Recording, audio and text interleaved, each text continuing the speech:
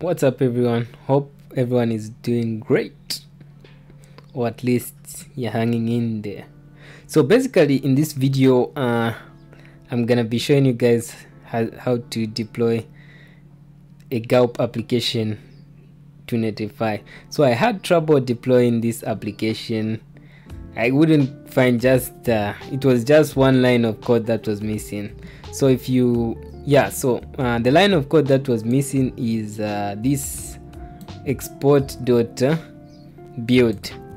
So this will have all our tasks. So the assumption is in this video is that you have all your tasks, all your Gulp tasks running. So what we need is to add those tasks in this line of code, this very line of code, exports.build.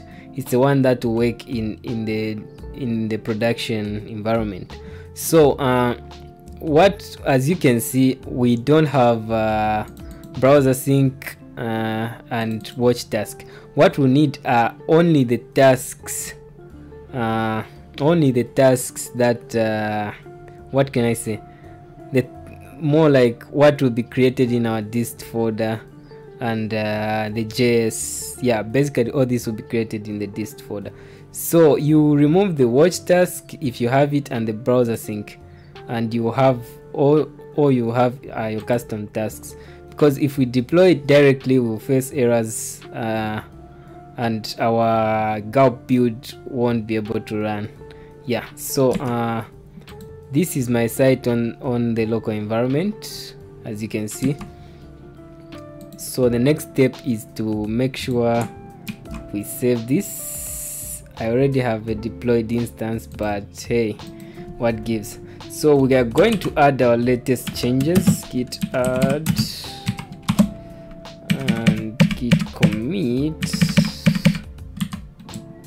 cleanup. So let's just say clean ups. Then we're gonna push this.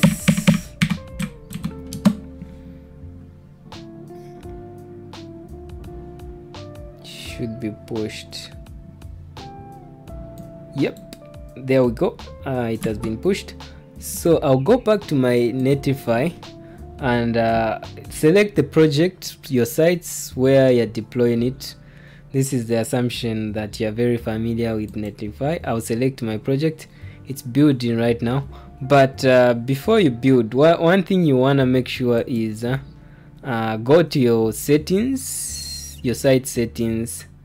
Then we're gonna go where it says build and deploy. Then what we'll do is go on edit. What you need to do is just add the build command, gulp build, your published directory, just leave it. Your tasks will do that for you in the Gulp.js. So I'm gonna cancel, since everything is set on my side. I'm gonna cancel and go back to the deploys, and this is some code I'm from pushing recently. So it has deployed successfully.